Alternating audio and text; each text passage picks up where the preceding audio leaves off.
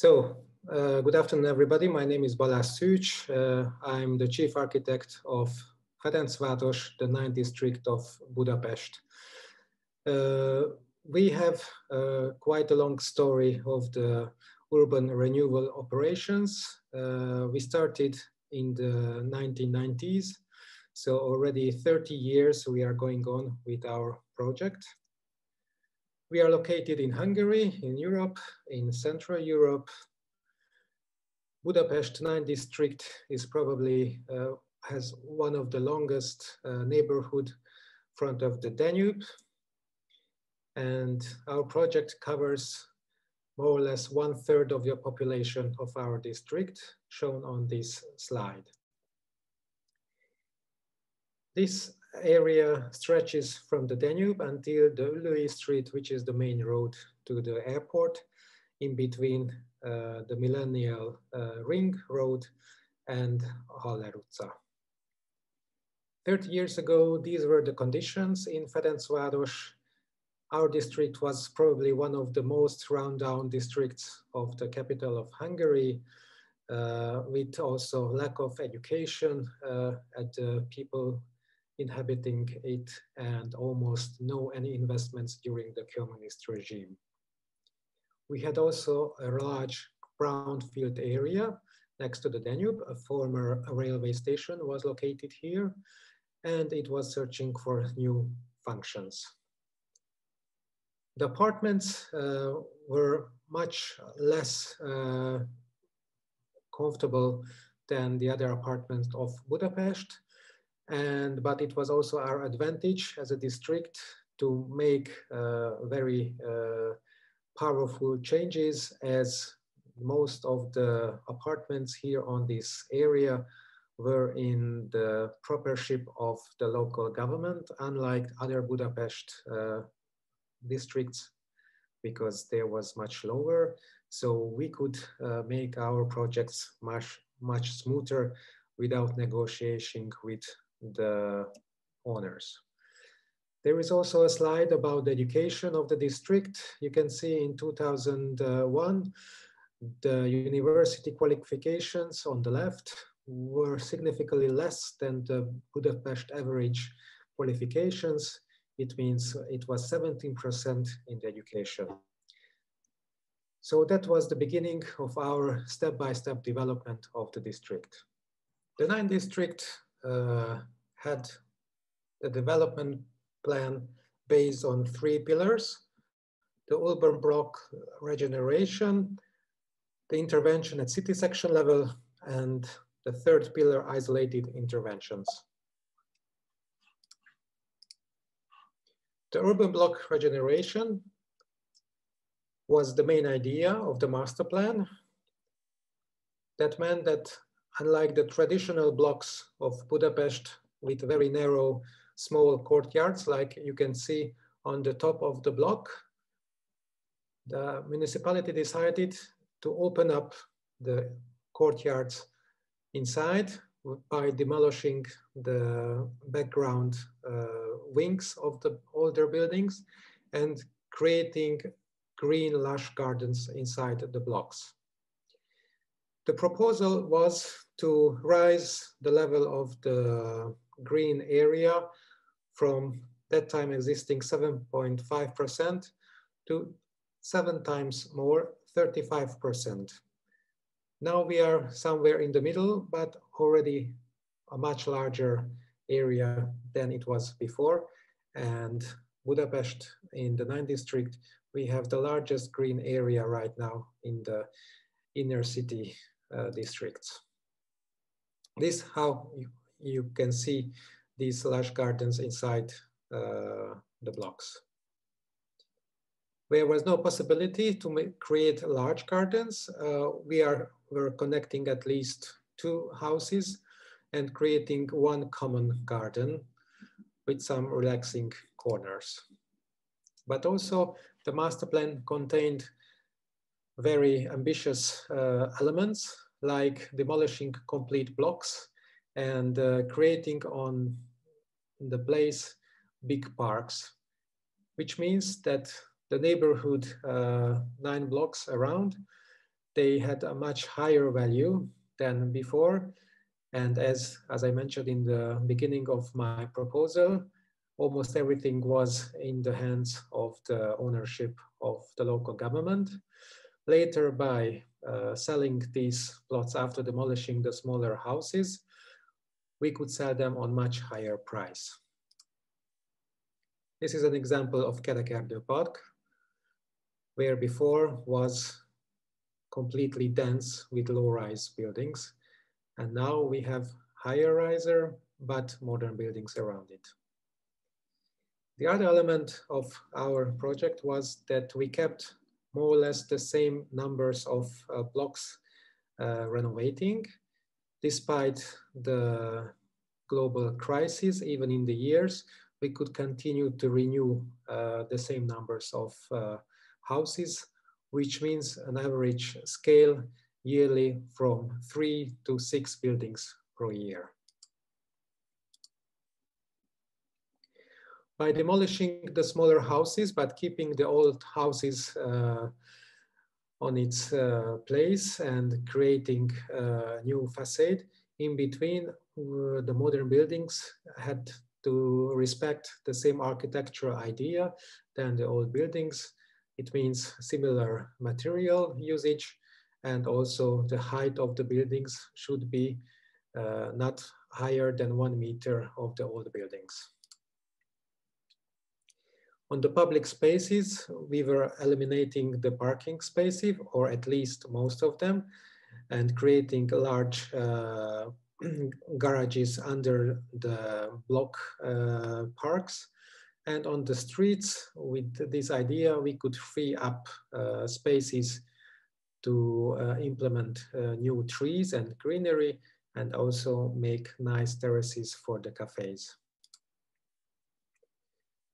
Also, it was very important to keep the value of the old buildings and also the traditions of the culture, what was very represented in the 9th district, as Attila József, one of our Hungarian famous poet, was born one of these tiny houses, and the municipality created a 21st century level exhibition on his memory. You could ask what happened with all these inhabitants who were living in the demolished houses. Well, those buildings which we kept and we were renewing, we created new attics on the top, maybe sometimes even with new floors. So we were extending the numbers of the apartments in the houses, but keeping more or less the same number of apartments in one block. So we could offer our inhabitants to move inside Ferencváros to renewal area. Also, one of the examples how we kept the traditions, and we had a lot of decoration in our older buildings. The second pillar was the intervention on a city section level. The former railway station, which was next to the Danube River, was turned also by a very ambitious master plan to a new cultural and office building area. But it was that time very out from the city center. We had to attract some magnet projects, like the 2 cultural investments of the state. First of all, on the left, you can see the National Theatre, and on the right, the Palace of Arts, the MUPA of Budapest. And after those 2 big-scale buildings were completed, also the rest of the investors were much more liking to come to our area.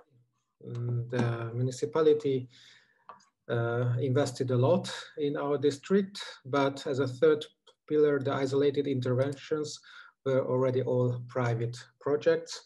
I can say that more or less €1 of public investment attracted 9 other euros from the public sector, like these shopping center There were former barracks of Empress Maria Theresia, and it became a protected building, but also not just the local government, but also investors were building new apartment buildings like here, also respecting the existing architecture of old factories, for example, in the neighborhood.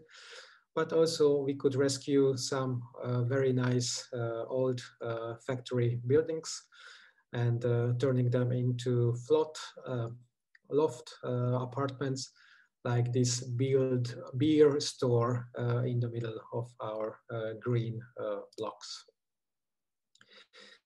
The big companies who you could see in the previous pillar at the city scale invention, who were building the big office buildings, they also gave something back for the society. And for example, the big telecom company of Hungary was building a concert center in the middle of the rehabilitation works.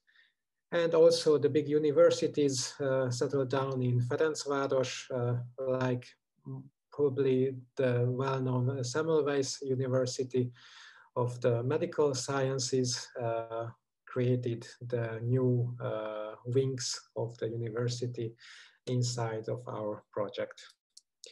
But maybe as a crownation of this step-by-step development, to repeating that they were creating a much higher comfort of apartments at the municipality level. Then the private sector created new apartments on a much larger scale, and it attracted the new quality of life, the new office buildings to live very near.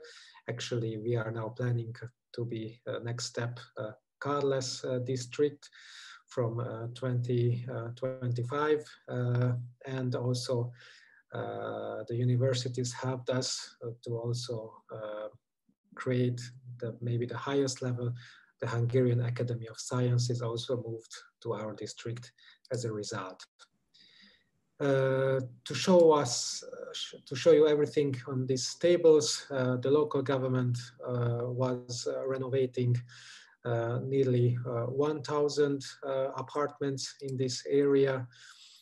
And meanwhile, the private sector was creating about 7,000 apartments. So it means the scale is much different for the private sector areas. To show you the green areas of the project, we created in total almost 50,000 square meters of lush gardens in the blocks, but also in the public parks, an additional 28,000 square meters. And I have to repeat, it was the only such a big scale in the inner side of Budapest. These are also the numbers of how many streets we were renovating with new lightings and of course with trees on the street that covered 35,000 square meters. Also the quality of the apartments significantly raised, and now the education level of the district comparing to the 2001 level, where we were less degrees comparing to Budapest. Now the 9th district has significantly higher education level, especially in field of university qualification, than the average Budapest people. These numbers are not so fresh. They are from the last census from 2011, and the new census is following this year in 2028. We are very looking forward how it will work in this tragic pandemic level. And all this result gave us the opportunity not just to win FIAPCI for the master plan in the first part of this project, but also a few years ago for the result of this nice project. And I have to mention that many other private investors also had the opportunity to win this nice prize. Thank you.